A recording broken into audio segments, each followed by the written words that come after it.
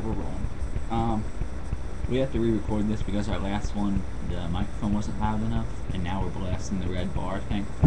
Yeah. Maybe we'll pick up some ghosts in this house. That's crazy. If you hear anything, just let me know, because, this house is haunted, so. Yeah, he smokes a lot of meth. Stay away from drugs. Last video, when we had the microphone too low, I was explaining how I had a bulletproof vest that I got on eBay for $60 or $70, and it's from 1983. So I was a little unclear on if this would actually be bulletproof, and it also says on the ballistic panels, not ballistically sound, which also scared me a little. I need a refresher. Let's put a refresher, Cope Wintergreen in. Hell yeah. Best dip ever. You son of a bitch. So yeah, anyway, today we were over at Brett's parents' house, where his grandparents right now, and Tim, Brett's stepdad, got his guns out. We had his .22 long rifle, automatic, or semi-automatic, and we had his 12-gauge shotgun out. I was impressed with both things on the vest because the first one, the .22, got stuck in the front, in the first panel of the two panels on the front and the back. You get two panels for the front, two panels for the back. It got stuck in the first panel each time for the front and the back. And the second thing, I was scared out of my mind, considering we were thinking about wearing the vest and then getting shot at. The second one with the 12-gauge shotgun flew right through both ballistic panels of the back, which was crazy. Well, I guess it wouldn't. It's supposed to withstand small handguns, not 12-gauge shotguns. But yeah, it flew through both panels the first time because the shell was stuck in a tree. The second time, we put all four panels, two from the front and two from the back, up against each other and shot it with the 12-gauge.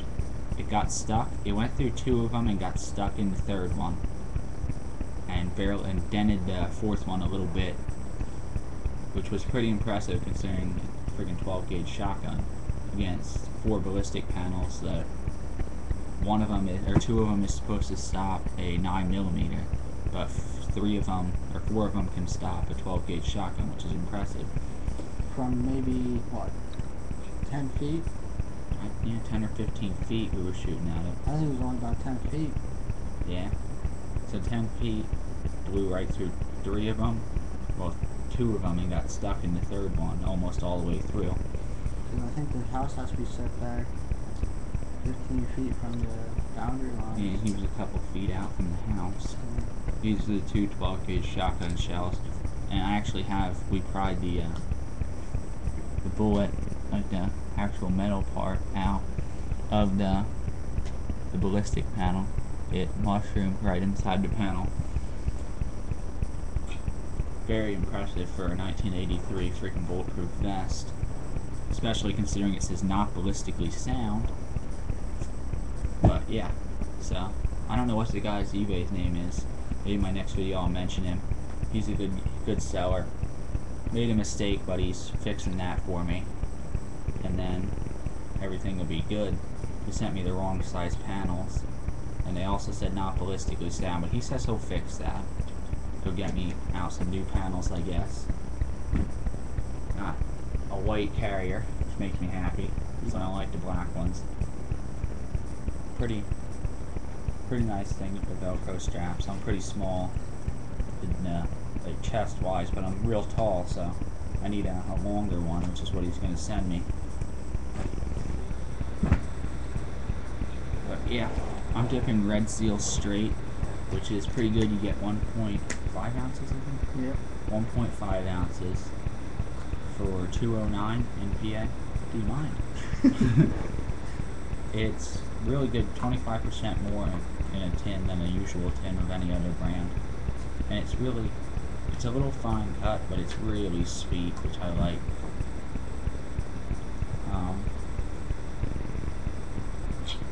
Yeah. What were we talking about in the last video? Oh, Jesse Van Torre, we just got done watching his conspiracy theory TV series. He was talking about concentration camps and all this other crap, that the government's hiding from us. And you know, half the shit he says, you know, is true and believable what they're doing nowadays. You know how corrupt our government is. Damn nigger. Yeah, we're watching this guy. He's a cool YouTube dipper. What's his name again? Oversold One. One. Yeah, Oversold One. One. Check him out. You know, he's really good. He does. Like his dip reviews are like ours, where talk about dip for a little bit and then a little bit later you end up getting on a completely different subject, like Yeah. my bulletproof vest. His reviews are great though, they're hilarious. He's a real funny guy. Yeah. And we're watching this about, you know, terrorists and concentration camps, how they're taking Jesus Christ, Brad, chill. how they're taking, you know, innocent people in these concentration camps nowadays for just expressing their views and all that. What the hell are you doing? But anyways, and he gets on the subject. I'm like, holy shit, dude, you know, he's another one, you know, talking about this shit, you know. So if you want to have a good laugh, you know, watch him. You know, he's funny and does good reviews and that. He's a big Stoker's guy. Stoker's. Gotta do a review on that. Yeah, I have to get another tub of that. I demolished my tub in about 3 weeks. I didn't even think it was 3 weeks. Holy shit, dude. We tested it out and it was like, I think it was around Oh, that's whatever the last 15 buck tins was. worth, you know? Oh, that thing, when we did it. Mm-hmm. Yeah, we got it. But yeah, I don't know if anybody knows about that. It seems to be like a tri-state area thing, the Buck Motorsports Arena. Yeah, Buck Motorsports here in PA around Lancaster. You know, check it out. He's putting the spit and dip in the condom for some reason. I was gonna give it to him to show you the phone trick, but I guess he's took a change of mind. He's a little loony, so that better not break and go all over the place, or I'm gonna fucking hit you in the head.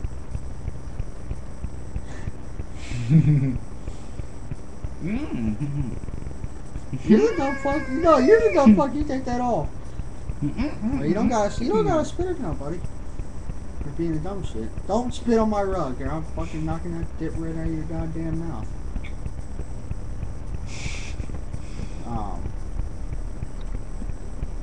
Yeah, we're trying to find Copenhagen Black since it just came out, but Pennsylvania, you know, is a little bit of a against that kind of shit, you know, if they ban whiskey blend, because I don't know what the hell. You got yourself a nigger dick.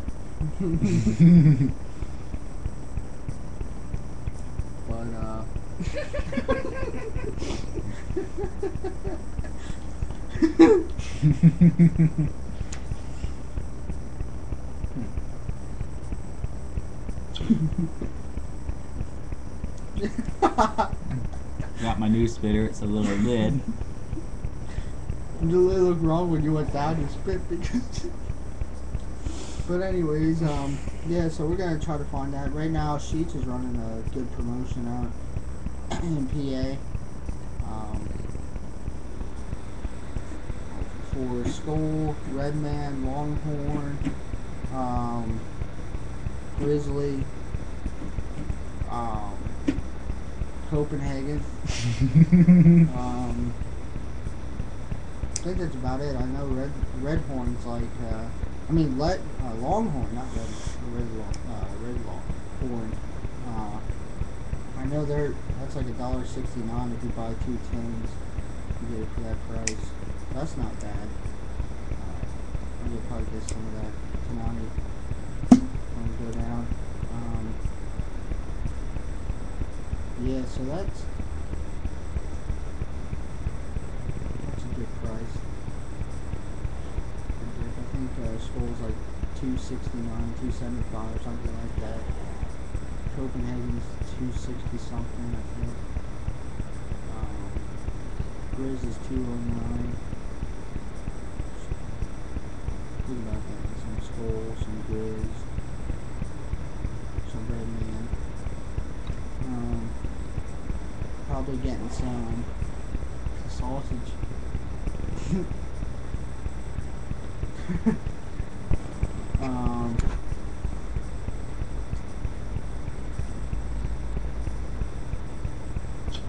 just give us our comment.